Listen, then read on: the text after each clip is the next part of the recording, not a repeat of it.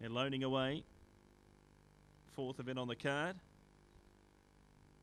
Last leg for early quaddy players. Soda King off the outside to run the popular pick for Lisa Davis. First line is right. Second line link in. 10 Doused in Mud from 6-9. Zipping Mulga from 7. And the green light is on. They're going to run into a pretty stiff breeze here down the home straight. Set.